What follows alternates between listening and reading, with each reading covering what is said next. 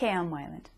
Conflict, conflict, conflict. It's like this mantra among fiction writers, right? And we all nod our heads in agreement because we all know that story conflict is integral to good storytelling.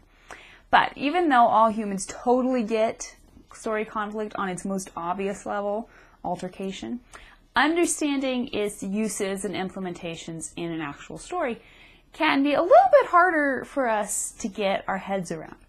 Today, I want to share a fabulous object lesson about story conflict that we can learn from Pixar's seminal work, Toy Story. Now, this lesson is twofold, and I'm just going to come straight out and tell you the first one. Lesson number one is simply this.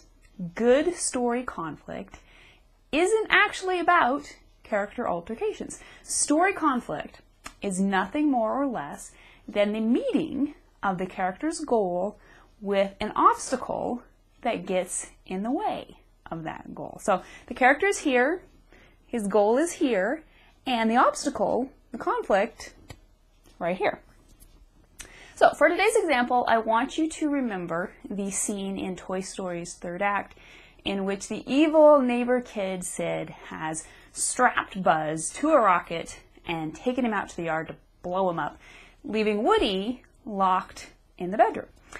Saving Buzz is the goal, and that locked bedroom door is an obstacle, creating conflict. So it's pretty simple, right? And that obstacle is what then has Woody concocting this whole plan that begins with unlocking the bedroom door.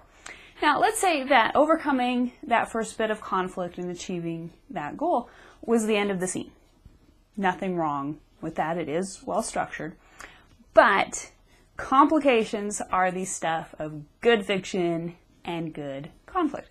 So we should definitely not be surprised to find that master storytellers, such as those at Pixar, didn't stop there. What's waiting for Woody once he gets past that first obstacle of the locked door? Scud, the psycho bull terrier, another even more dangerous obstacle. Just like that, the stakes are upped and the story is able to keep right on rolling. And that is lesson number two.